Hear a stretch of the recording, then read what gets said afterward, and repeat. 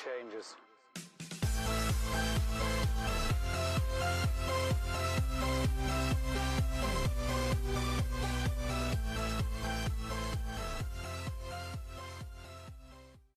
Hey, what's up guys? Welcome to the channel. Thanks for joining me. I want to put out a quick video because this is a hot topic inside of any Facebook group. And anytime it gets posted over probably the last 4 or 5 years of me having a Facebook group, people talking about using recycled boxes and bad boxes to ship their items. I'm talking about diaper boxes, pizza boxes, cereal boxes, just reused boxes in general. So let me preface this and disclaimer before we start. I'm all for recycling and doing what we can to, reuse materials and whatnot. And that's great. Recycle at home, bottles, glass, plastic, whatever, soda bottles, the cardboard out of, 12-pack can Coke stuff, whatever. Great. When you are running a business, when you're running something where you have to ship boxes, all of the USPS boxes are free. And if you're going to use the USPS service, like you're doing priority flat rate or priority padded flat, then of course you want to use those materials. You do what's best for your business. A lot of that gets recycled anyways.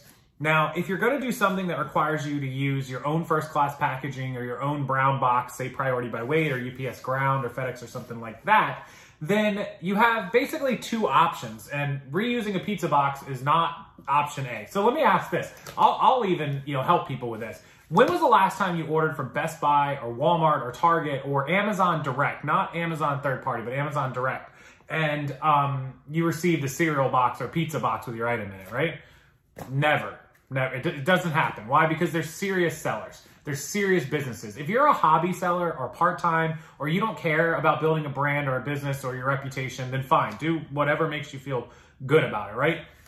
But if you're somebody who wants your business to be full-time and serious and be taken seriously, please get proper shipping materials. Please spend the money so it looks professional, and it is professional. It's not just about the look. The look is helpful. Branding. I mean, think about Amazon. They have their name on every box, right? Walmart, everybody has their name. And I know they're big multi-million, billion-dollar companies where we aren't that, but you don't have to be a billion-dollar company to have proper shipping supplies.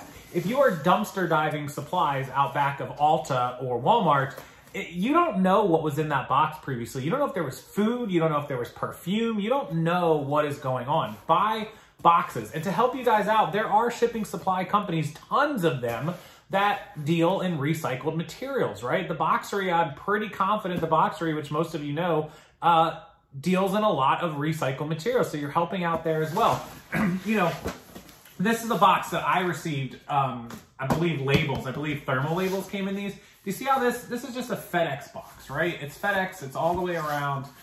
So it's a good looking box. It's in good shape. I'm sure there's no information on the thing, but it's in good shape, right? This is a box I can reuse because it's plain, it's professional. Yeah, it's FedEx, but it's still just a normal shipping box, an everyday shipping box. So if I had to put something in this, pad it up, tape it up, this is great to recycle. But you don't want to use a food box, a cereal box, or a diaper box.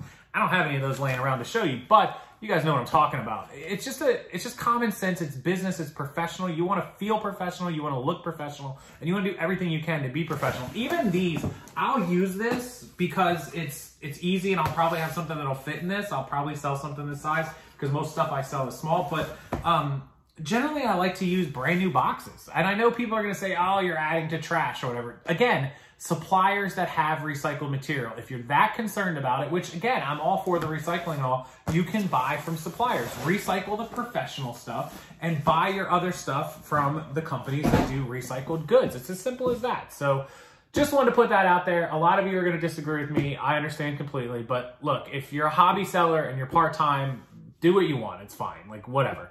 But if you're trying to be professional, you're trying to build a brand, or you're trying to take it seriously or be full-time, you want returning customers. I mean, I hear everybody talk about that, right? Even though it hardly happens on platforms. But you want those returning customers, give them something to remember, a nice presentation. I see the same people who talk about this dumpster diving are the same people on Poshmark or wherever, Macari or what have you, that are like, oh, I need to put some tissue paper inside of the packaging with a little pack of Skittles to make it all look nice in presentation, but you're using a box you dumpster dived out of the back of Walmart.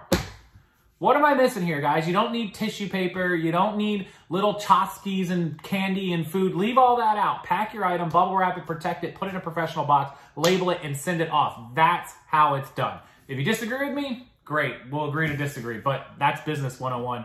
And I hope you guys take this to heart. To heart? and use your brain and do things the way that you should be doing it if you really want those return customers and you really want to build your business and brand. And everybody in the comments is also going to say, the way that I do things may not be the way that you do things. You're right, but there's a reason why billion-dollar companies do things the way I'm telling you to do it, and other companies don't.